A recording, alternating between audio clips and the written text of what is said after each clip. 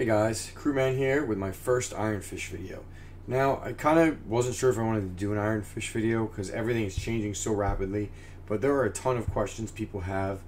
You can now, as of yesterday, update Hive on the GUI just to get the latest version of all the miners. And in my personal opinion, Regal Miner is the best one and it supports dual mining.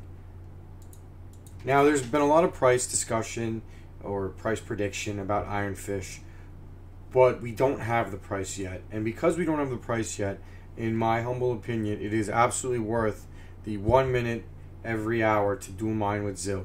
So I personally only mined ironfish, so I only single coin mined ironfish for 24 hours. And then yesterday, after after Hive was updated and you could dual mine, I started dual mining with my entire farm, which as of recording right now is about 1.35 terahash on dual mining Zill and ironfish. So I've seen a lot of people with questions on it, and using Regal, it's super easy and it's super stable. So let's just get right to it.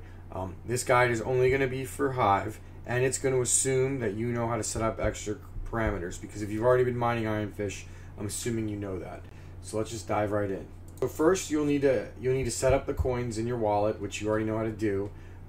When you update to Regal, and you put ironfish, and you put your wallet, and then you put Regal Miner, it'll give you the option to select a second coin. So you do that, and then once you select the second coin, you do the same thing where you select your pool, your wallet, and then when you go to extra configure parameters, this is what you want to do.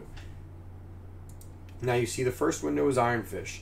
You don't want to forget the second coin window, and you see in the extra config arguments, these are the overclock settings. I'll go over these in a minute. I just want to show the other window too. So the right side is Zill and the left side is ironfish. Your extra config arguments will actually already show up on both windows once you put them into the ironfish one, so you don't have to do anything.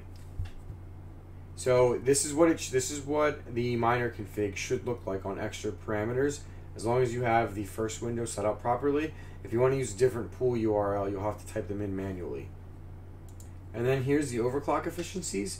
On the left is the most efficient, as you can see there. The only difference is when you lock the core clock. 1470 is the most efficient. If you want to push the hash, now this is for 30 series. I don't own any GPUs that are under 30 series, and my big navies are only mining. I'm not dual mining on them right now. I'm just solo mining on them. When I'll release a video for those overclock settings, probably in a little bit. And then the the right window is when you push the overclocks for dual mining. I went up to 1680. You can go up to 1800 on some 30 series, but this is what I prefer. I didn't want to push it too hard, but I am pushing it, probably about 30% more, and I got about, almost, looking at my miner, I apologize for the ums and ahs, but I got about, let's say, I got about 0.2 terahash off upping these overclocks on my full farm. So it definitely did help.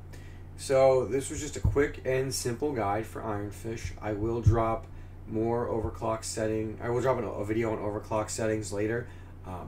This will get you going on Regal, and the pools that I'm using I'm using the following pools. I'm using crazypool for Zill because they give you the best fees. They have the lowest fees. And then I am running hero miners. I'm running hero miners for ironfish. Now the difficulty is going up insanely high, and rewards are already dropping. So if you can afford it, I would definitely probably run higher overclock settings to push the power to get as much ironfish as you can before it's too late. Anyway, guys, thank you for watching. I'll probably release another video on ironfish overclocks, maybe later today, just because everything changes so much. I want to get it out to help people out. Anyway, guys, please subscribe. Thank you for watching. Let's see what ironfish price does, and it is going to be a wild ride. So sit back and enjoy it. All right, take care, everybody.